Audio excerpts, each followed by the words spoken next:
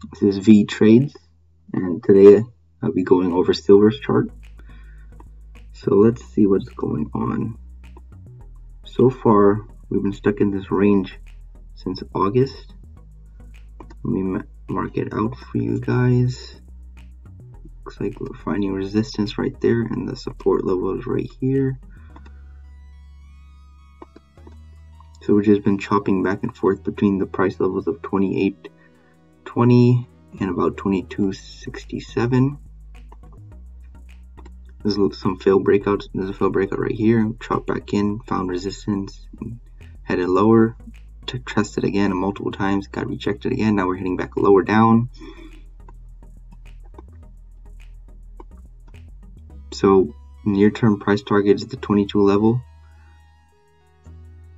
If we were to break out of the range, we are going to go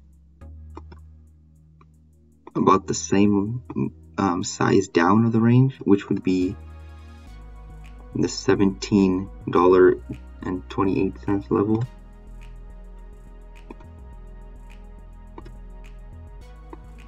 As I was saying, if we were to break down out of this range on the lower side, we will go down to this, test this $17 level.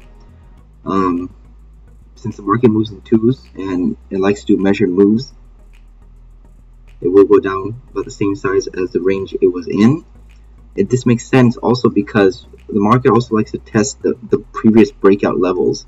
So for example, there was resistance along this level right here, this $18 level, and then once it broke out, it didn't come back to test it, which means there was no red bar that came back to this level. It just kept on going up. All these green bars kept on shooting up.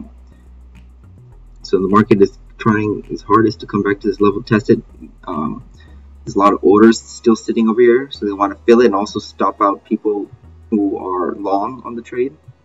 If we do come back to, if we don't even reach this level, or if we do test it and it starts going back up, I believe it could break out to the top side.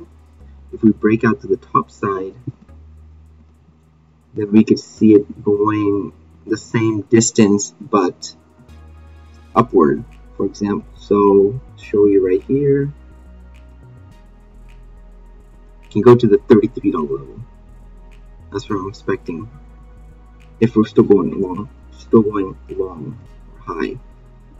Also, if we do this measured move for this leg and we put it on the low side, we could reach the $40 mark. That's if we're not going lower. We could hit that $40 mark. Thank you for watching, and please make sure to like and subscribe.